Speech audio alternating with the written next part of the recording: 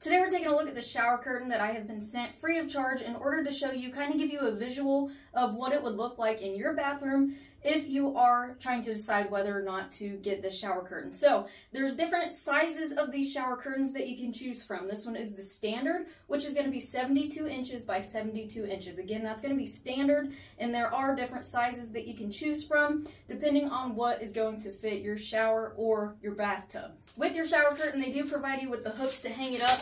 I have mine attached to these double hooks, which is super handy, so I didn't have to use the ones that came with it.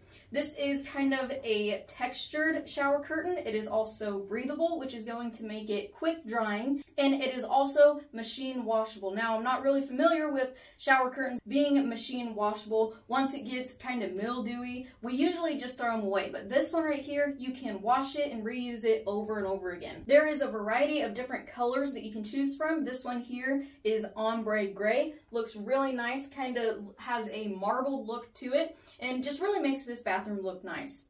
In my opinion, this color and style of curtain is really going to fit in well with any bathroom. So again, this is ombre gray. It is the standard size, which is 72 inches by 72 inches. And I hope that this little visual helped you decide if this is the shower curtain for your bathroom.